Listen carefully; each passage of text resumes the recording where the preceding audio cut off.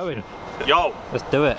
What's going on, everyone? Welcome back to my channel. I hope you're all doing well. This is my friend Kyle, and today we're going to be doing a video with his lovely new ST Mark 8 ST Fiesta. So, when did you get this car, Kyle? Start of September now, I think, actually. Yeah, a long time ago. Right, so we're just going to take a look. So we've got the ST200 paired up with it as well, kind of. They're meant to be the, oh yeah. We've got the ST200 paired up with it. If it's not a burnt clutch, that's me. But yeah, this is the... I want to focus more on attention for this anyway, because I think this car is a special piece of work, considering I had one before.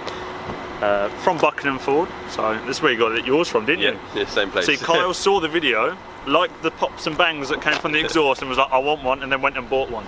And how did they get it? They had to ship it from Cardiff, didn't they? Yeah, there was one, I bought one, then it got sold the next day, so I had to wait a week for it to be shipped down, and then got it on Tuesday, went straight to work. I think you got the best car. Yeah. Was it Silver Fox? That's what yeah. It was that or Performance Blue. Performance Blue does look good. Car Enhancer's UK one. Yeah. So this video basically is going to be a comparison of the interior and exterior of the ST200 and Kyle's Mark 8 Fiesta ST2. So yeah, first of all, I think there's a massive update. I spoke about it in my last video. There was a massive update to the interior from the Mark 7. Something which people have been waiting an absolute age and eternity for, because they are so outdated, it's unreal. Chat more about that in a minute. But this St200 system, what do you think to it? You know, using it from, you had a, what did you have before? Just the EcoBoost. So Kyle had a Mark 7 EcoBoost, 1 litre before. What do you think the difference is, you know? Well, it's a major update for me, never having a sat nav in the last one. And it was such a small screen, and now it's just like out there and so easy to use.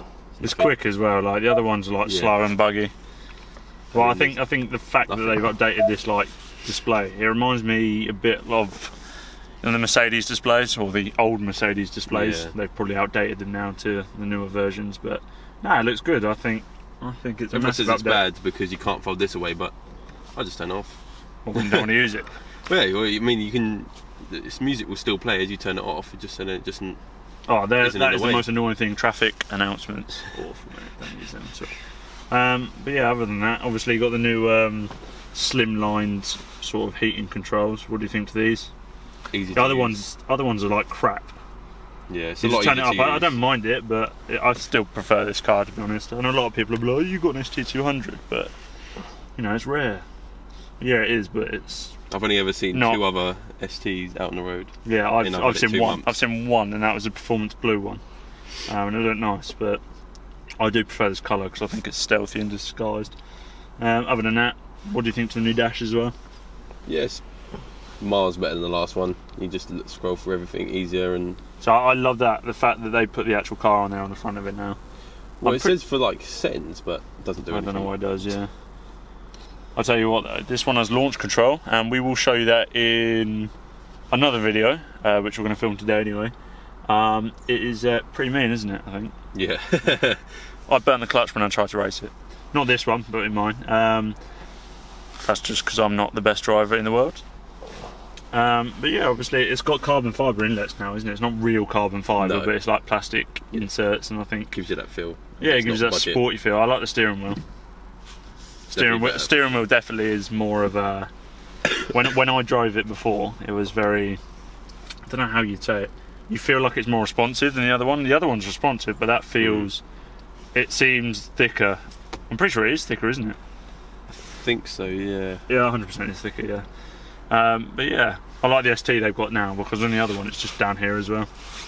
Seats as well, what do you think to the seats? Yeah, I mean, drove 10 hours in it, wasn't uncomfortable at all. Oh man, honestly, I drive 2 hours in mine and my leg starts aching and I can't hate it. No, this is comfortable.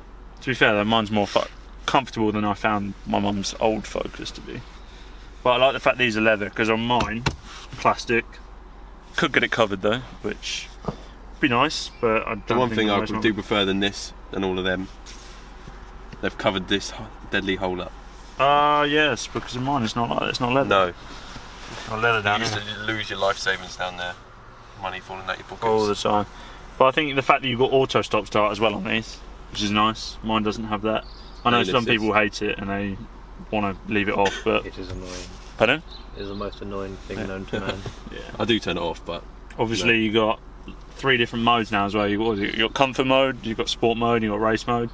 I literally drove in race mode the whole time when I reviewed it, because it opens up the valves on the exhaust and makes it sound pretty mean.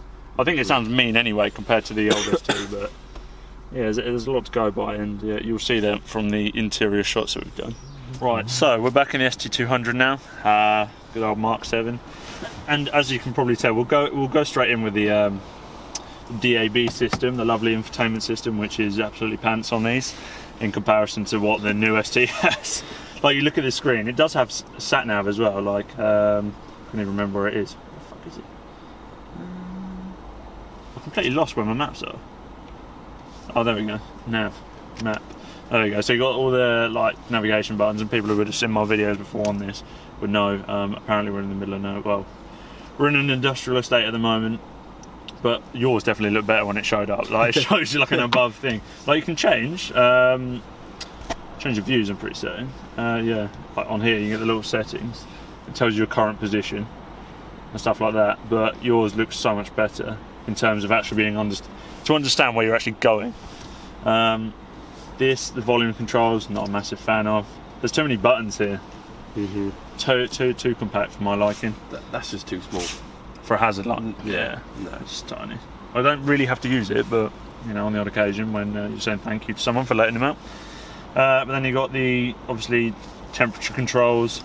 This isn't too bad, to be honest, but I don't like how this is all in a circle. Like, I find myself trying to look down to actually figure out what I'm pushing half the time. Where I know when I reviewed that, you can literally it's a quick look down. Touch I feel like there's more space in it.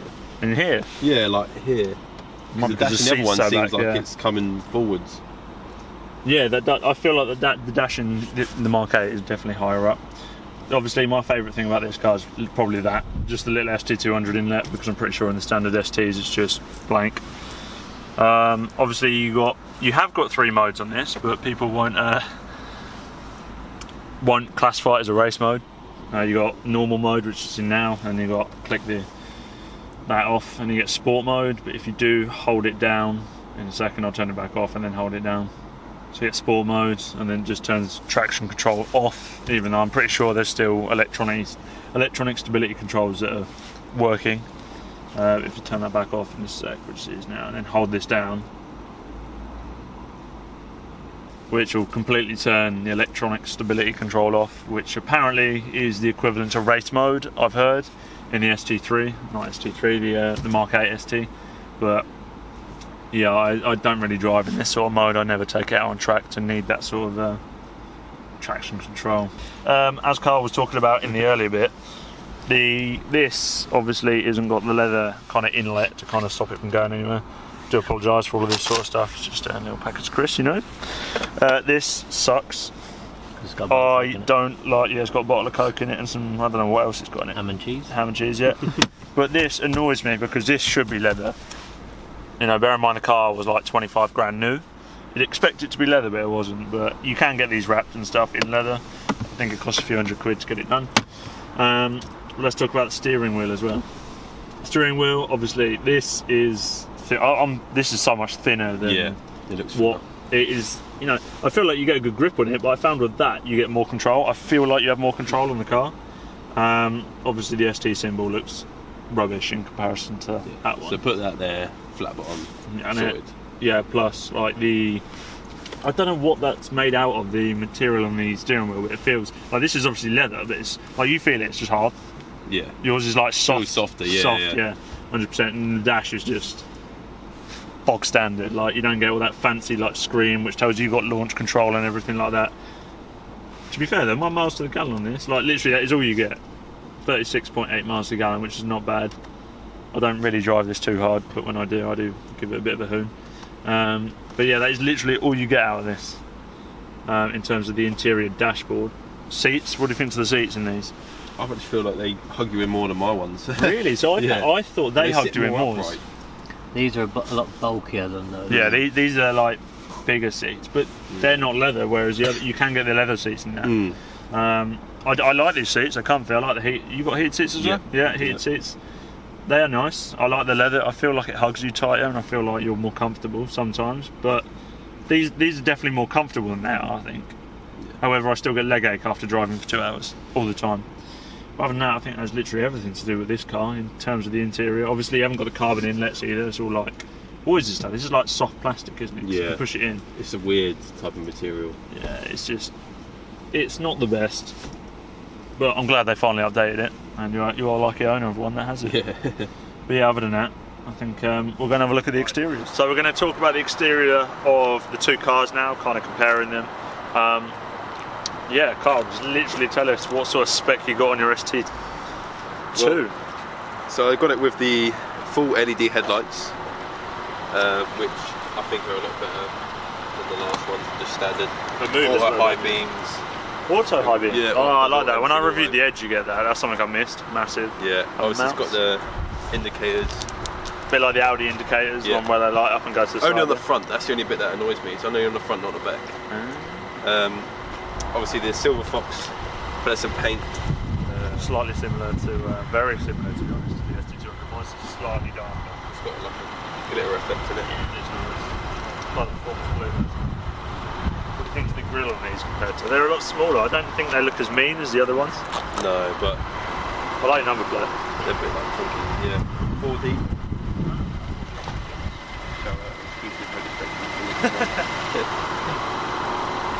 Yeah, it's just a standard. It's got the performance pack as well. Talk about the alloys. What are these? 17-inch? Yeah, 17-inch. Just a standard. What are the other ones you can get on these? The 18-inch diamond cut ones. I've seen mine are diamond cut. Yeah. But they still look nice though. The one that I reviewed as well, the demo car from Buckingham Ford, that was good. That's the exact same alloys, but I think they looked alright. A lot of people were complaining about them, but I don't think that was an issue.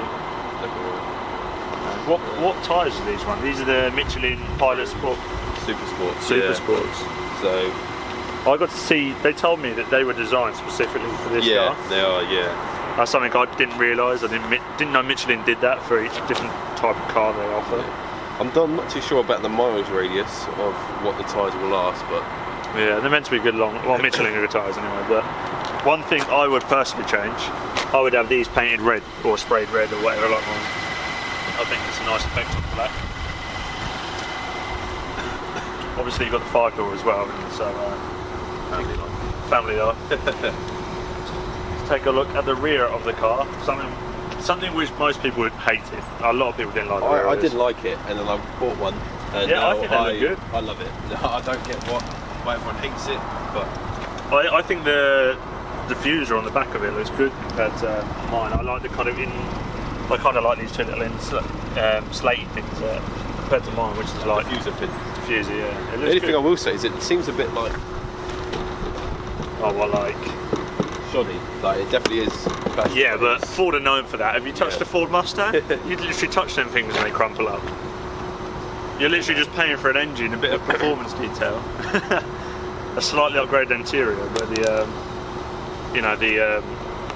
bodywork's never been Ford's priority. It's how it drives and how it's. Obviously, they're designing it to work with that, but make it as lightweight as possible, I guess, for a hot hatch. I'm not sure which one I prefer, but the spoiler. Oh yeah, the spoiler on these. No, I don't think these don't look angry. These don't look like aggressive, angry enough. Like you wouldn't look at that from behind and be like, oh, it looks like an aggressive looking car that's going to leave you for dead. The roof though, because the roof is made for aerodynamics as well, whereas yours is just see, yours goes like that and then flicks up, but mine's kind of got like but that looks good. I think. So I think the lights on these look so much better than them, just because they come into the actual back of it more. So you look at mine in a second, it's completely on the side. But other than that, I think it's a nice car, but I prefer the body kit on mine, or the way the shell is, but other than that, it's not a bad motor. Definitely drives nice. My ST200 now, and do a bit of a comparison in the exteriors. I think what we'll do is start by taking a look at the lights again, like we did with the others. These, like, in comparison, they're crap. Like, in all honesty, they are not the prettiest looking things. Like, if this was behind you at night time and you saw it, would you think that thing looks evil? or angry. It looks aggressive. It looks like it's going to come at you and go and overtake you. I don't think it does. Not compared to yours. I think the lights on that look a lot a McLaren. Have you seen the McLaren lights? No. They look just like the front of them. But then again, I think most cars nowadays do. But yeah, these obviously are very outdated, so not too bad. But I'd definitely have yours. What have you got in the front of yours again? Oh, they're full LEDs, aren't they? Yeah, so they're just... These aren't LEDs, they're standard though. Obviously the grille. I think the grille looks more aggressive on this than on yours. 100%. To the fact that they didn't put the grille. Yeah, this is more smaller. More back your holes. Yeah, this looks like it's going to eat you up for dinner. I think a lot of people said this looks like a fish with its mouth open. If you look at it from like the eyes here and then you look at it, people hated this when it first came out. People were like, oh, it looks ugly compared to the old one, but then it just grew to everyone's liking, and I think that's exactly what happened with the other one. A lot of people have them. It's a beautiful car, but obviously the paintwork on this, storm grey. I think this is limited to like 3,000 cars in Europe. I think there was only 1,000 of these registered in the UK, so there's not many of them about. I think I've only seen like 4 different ST200s in the year and a half that I've owned it. Let's talk about the alloys. So you've got the 17-inch diamond cut alloys with the red brake calipers. I personally think these look better than yours. So yeah, I think these on the ST, on the Mark 8 ST would look really, really good. But obviously slightly dirty as well, even though Connor done his winter protection last Friday. What do you think to the actual slim line of the body shell compared to yours? See, I don't know if it's because yours is a 2-door, well, a 3-door. I think the 3-door looks better, 100%. Yeah. It's still got the same fleeky line across the up here, side, But yeah, I think if these in 3 doors are very, very nice looking, but I still think the shell on these look better. Like there's mix and match options that you can choose between the two. So let's go and have a look at the back of the car anyway. My favourite bit, well, on the exterior anyways, this little thing, when people see it, it's like, oh, it's an ST200, but most people don't need to see that to tell, they just literally see the paintwork and they're like, you just get all the other people that are Mark 7 ST owners, and they'll literally just, you'll be driving past it, and they'll just look at you and be like, out the window, because like most people never see them around. The exhaust on this though, nothing in comparison to yours. These are absolutely pants, and I do want to upgrade at some point, just don't really have the money right now. What do you think to the diffuser on this in comparison? I don't think this looks as aggressive as yours. No, it's a lot chunkier, a lot better, like that honeycomb part rather than my one. Yeah, you don't really have that added into yours either. Definitely prefer the lights, 100%. What, on this? I do, yeah. You prefer the lights on these? Yeah. See, I prefer the lights on that. So on my old one, I never used to have this, I just used to have plain red. Yeah, see, but these 4, the Mustang has that. That's what the Mustang has when they indicate. But I don't think mine go, because you know on the Mustang they do the thing where it lights up one by one. Yeah, no. This doesn't, I don't think. It's just starts flashing, yeah. But you can get these in LED as well. Yeah. They look amazing. Diffuser, not diffuser, spoiler. What do you think to this? I think this is more aggressive than yours, except I do like it. Definitely. It could do with a spoiler razor, but then again it just adds a bit more downforce to it, doesn't it really? It doesn't do much else other than that, I don't think. Sounds that, but yeah, I think I'd mix and match the two. There's so many things I take from that and put on this, but there's so many things I take from this and put on that. Yeah. Obviously, like your one has parking sensors. Yours doesn't have parking sensors. Not a reversing camera. Has it got a camera? Nope. See, mine's got a camera. It's got the reversing parking sensors and stuff. But then again, this is like fully spec. Like, I'm pretty sure you can only buy the ST200s fully spec. Well, the only way you can get cameras and stuff on this one is if you buy an ST3 factory. But yeah, I think exterior-wise, I think there's a lot between them in certain areas. I definitely would prefer to. Your one looks lower to the ground. It does. I did think that when we first pulled up. But then again, I think that's because when you're driving this, it's a lot smoother than driving that. Your springs are straight, whereas the back ones are this. Yeah. So see, that is so much comfier to drive in terms of ride comfort, where this is just bang, bang, bang, bang, bang, bang. As soon as you're going over potholes and stuff. When I drive that, like, you still feel the holes, potholes and stuff, but it's like a smooth sort of, like you would in any other car. Yeah. But that thing just flies off the handle like a train on steroids.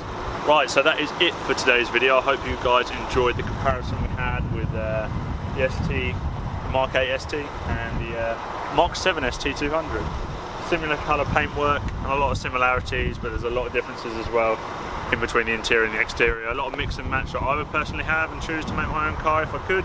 But obviously we can't do that, it's up to Ford. However, Kyle has a very, very lovely car and I wouldn't mind getting one myself next time I upgrade. But yeah, if you did enjoy this video guys, make sure you give it a nice big thumbs up. Make sure you hit that subscribe button and turn on post notifications to keep notified when we post the next video on these bad boys.